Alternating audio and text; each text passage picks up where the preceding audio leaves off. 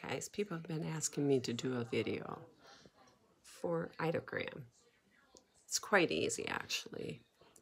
I want to do this one. I think it's just so cute. So, see remix right here? Click that. Yeah.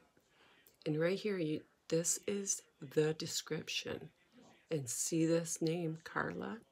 You want to change that. So you're going to highlight it, right click, cut.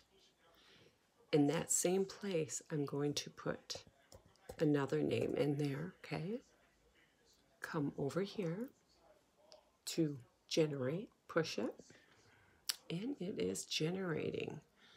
It will generate 4 photos. It takes probably about 10 seconds, 15. And there they are. It'll come up clearer for you though too. There we go. Yep, there they are. How cool is that? That is how you do Ideogram. If you have any questions, subscribe to my channel and I will get back with you. Have a great night.